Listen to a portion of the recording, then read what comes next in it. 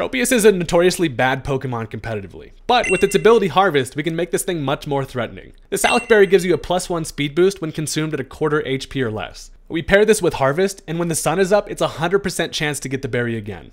We give the dude Swords Dance, and honestly, Tropius can get out of hand quickly.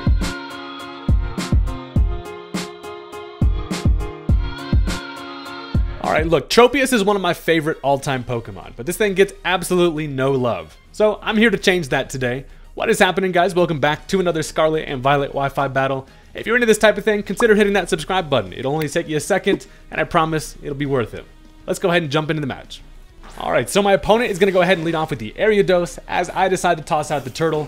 I've got a pretty good matchup against a Sticky Web lead because, of course, I can knock this thing down to its sash with a Lava Plume, I can Rapid Spin him away, and overall the Turtle's here to have a good time and hotbox the place. So they're going to go ahead and set up that Sticky Web turn 1 as I decide to go for the Stealth Rock here. Able to limit some switches, and the Sticky Web is really not good for my team, of course.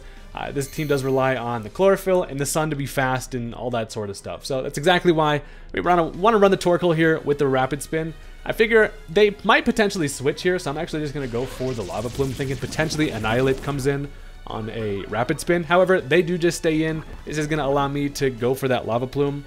And I like Lava Plume for that burn chance, especially if it knocks him down to the Focus Sash. I could get that burn and then end up knocking him out. Unfortunately, no burn here, but that's honestly fine because now I can just go for a Rapid Spin. I am poisoned at this point, but honestly, Torkoal is just here to be able to switch in a few times, set up the Sun, and just kind of just be the chillest guy around. So before they go down, they are just going to go for the Sucker Punch here just to get a little bit of chip damage, but I finish them off with the Rapid Spin, and considering they only have 1 HP, that works out perfectly because I get myself rid of that Sticky Web. They can no longer set that up with the Ariados, and we got one Pokemon gone. So now in the empty switch, they can bring in whatever they like against the Torkoal here, and that is going to end up being the Infernape. So what's important is looking at their team, they actually do not have a great matchup against the Torkoal here, and I actually even have coverage against the Fire type. So Infernape comes in.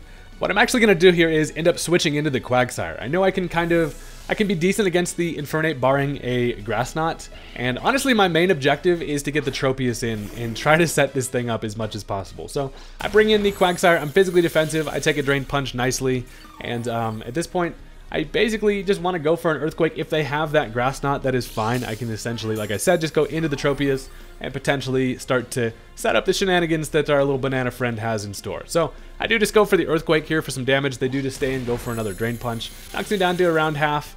But Buddy is definitely not living a Stab Earthquake from the Quagsire. So, you know, Sire's usually not here to get some damage, but that's honestly fine. I mean, this Quagsire is on this team to lay down spikes and make it easier for the sweepers in the back, but we will take Infernape being gone all day long. I have a lot of answers to the Infernape regardless, but Quagsire is sitting at about half, and now they decide to go into the Iron Valiant. So this thing is a little bit of an issue. Anytime you see a Valiant, this thing is obviously going to be a threat.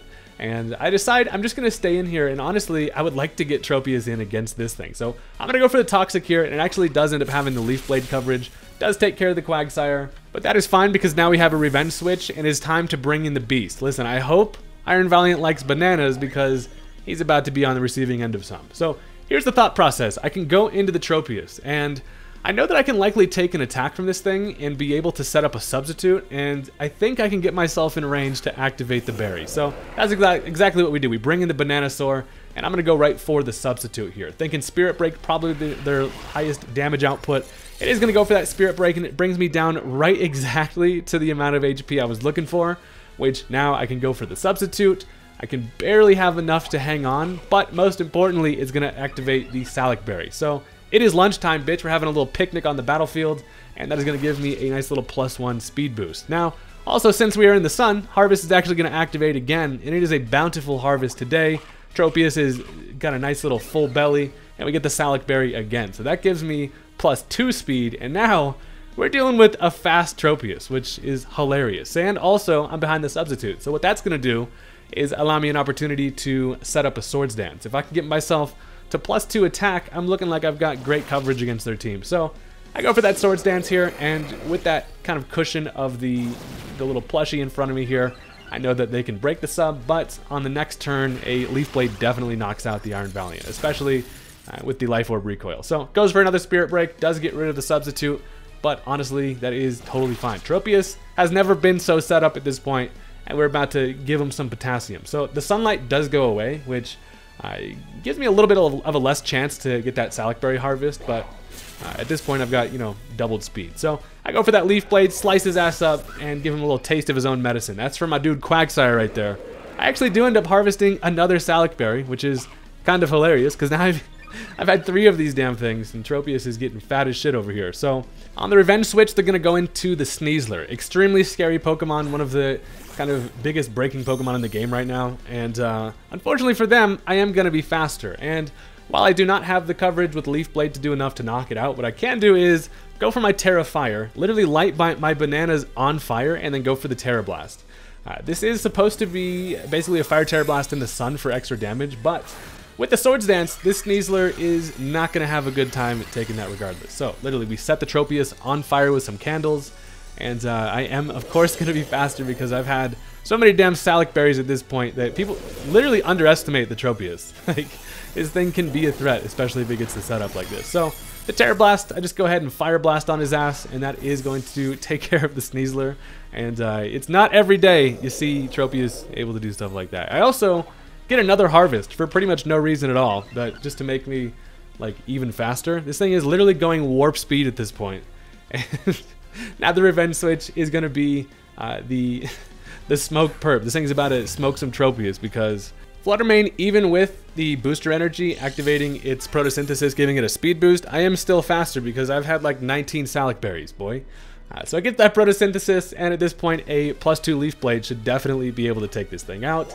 And we're just out here killing Fluttermanes with the Tropius. This guy's getting tangled up with the wrong Tropius today, and he's having a bad time. So listen, now they bring in the Annihilate. Annihilate is actually a Pokemon that should be able to take a Leaf Blade if it's got defense investment. So I go for the Leaf Blade here. They're actually just going to protect. They're like, all right, I got to figure this Tropius out. It's the end, late match. I got to figure this bastard out. So he's going to get protected from the Leaf Blade there. However, I will be fast enough to go ahead and grab another one here, and we're going to slice him and dice him. Tropius is not quite able to grab the KO there, as I honestly don't really know what my dude's cooking. He probably should have brought this in immediately, but like I said, people underestimate the Tropius and thought they were going to be able to take care of it. Unfortunately, they finished me off with a Drain Punch after grabbing a little Salic Berry, and this thing's actually at a pretty respectable amount of health, and honestly, Annihilate is a very scary Pokemon. But Tropius absolutely did its job and shined brightly in the sun, and down it goes. So now I have a switch into whatever I would like. So my best answer is going to be going back into Torkoal. I can set up the sun again, and that's going to basically open the door for either Charizard or the Victory Bell to come in, outspeed, and then get some big damage. Plus, Torkoal actually should be able to take an attack from this thing. So I'm just going to go for the Lava Plume. It's worth it to try to get that burn chance, especially in the sun. We're going to get some decent damage. They've already had their Citrus Berry, but they actually end up going for the Terra Fire themselves. That's going to make it resist the Lava Plume here. And it's going to come down to, can this Annihilate finish us off here? Torkoal luckily should be able to take attacks, but then it starts going for bulk ups. And Annihilate can get even scarier if it gets a bulk up here. So luckily, a majority of my attackers are just going to be hitting on the special side regardless. So I go for that Lava Plume, which does like no damage at all. And after some poison, it's looking like this thing's probably going to be able to finish me off with a Drain Punch. But this is exactly why we run max HP and max defense on Torkoal, because even Annihilate with the boost is not able to finish me off with that Drain Punch. And Torkoal is honestly a freaking monster at this point. They do get some health back, but I can just get all that back with an Earth Power. And now all I have to do is go down to my poison. But I actually live it on 1 HP. This Torkoal is the Torkoal that refuses to die. I swear to God. But they finish me off with one more Drain Punch. And finally, my plan can be complete. Because I've got the sun up. Of course, it's going to stick around to have the Heat Rock. Going to stay around for 8 turns. But guess what? All Victory Bell needs is one, baby. I can go in, show this dude what some Vine Dining's all about. Take him out to dinner real quick. And that is going to be the end of it. Honestly, a super goofy match, but listen, it's like a once-in-a-lifetime situation being able to get trophies to set up like that, and I had a lot of fun doing it. Listen, if you enjoyed, make sure to leave a like on the video. The support is greatly appreciated, and I will catch you guys next time. Peace out.